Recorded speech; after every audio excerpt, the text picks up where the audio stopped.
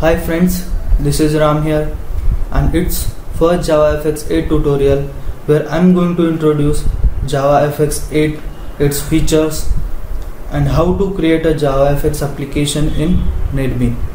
So let's start with this. First of all, what is JavaFX? JavaFX is a collection of Java packages that let you add fancy graphical user interface to your Java application. With JavaFX, you can create a traditional Windows style user interfaces that includes familiar controls such as labels, buttons, text boxes, checkboxes, drop-down list, and so on. JavaFX is similar to Swing. So if you have ever used Swing to create user interface, it's a good head start to learn JavaFX. Next, JavaFX features.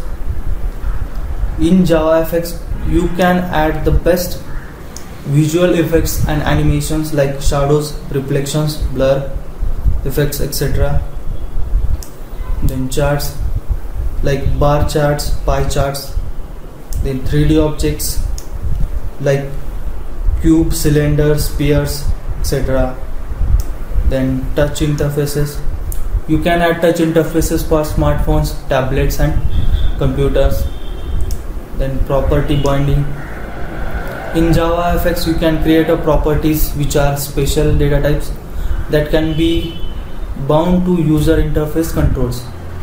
For example, you can create a property that represents the price of an item being purchased and then bind a label to it. Then whenever the value of the price changes, the value displayed by the label is updated automatically. You can add a CSS effect too. You can use a CSS to control hundreds of formatting properties. For example, you can easily change text properties such as font, size, color and weight.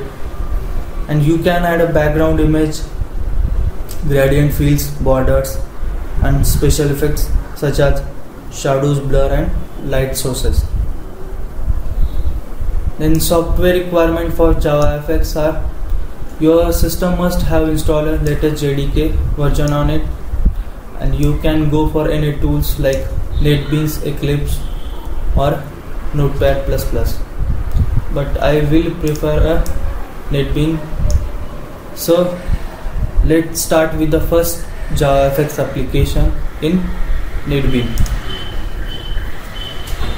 So to create a JavaFX application, click on File, New Project, and click on JavaFX application. Then Next. Here you can give any name to your application. I will give a JavaFX application 1. This will be your project location where your projects will be saved, or you can change the location where you want to save the program or project. I will go with the default location. This will create a folder with your project name. Then click on create application class. It will generate an application class for you. Then finish. So this is your application class generated by the Netbeans. These are some imports for the class. This application import is to launch your application. So in JavaFX there will be always a main method to launch your application. Then the control button. Here they have added a children element button to print a hello world on a console panel. So to do that action, these two imports are added: action event and event handler. Then a stack pane stack pane, it is a node to display your scene or frame.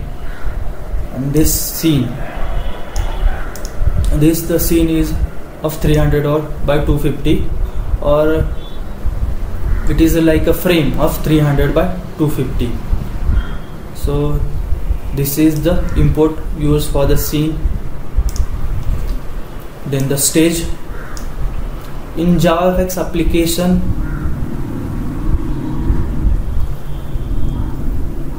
this complete panel is referred as a stage, whereas all the content in this are the scene. And here this children element play a character role on this scene to print a hello world. So let's run this application.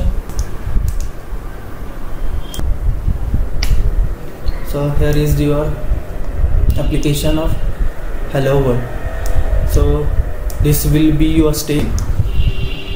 So by clicking on say hello world button, it will generate a hello world on console panel.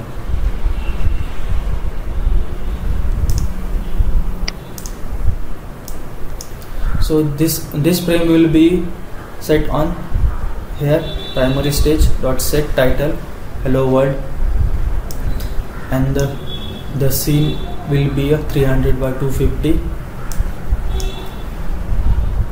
So this is the first tutorial. In the next tutorial I will show you how to create line quad curve with one interesting example. Thanks for watching this video, and bye for now.